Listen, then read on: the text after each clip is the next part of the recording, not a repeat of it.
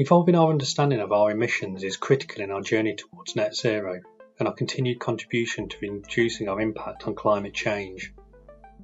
The challenge is how we can unlock and harness new technologies and innovative approaches to identify and further drive emission reduction now and in the future.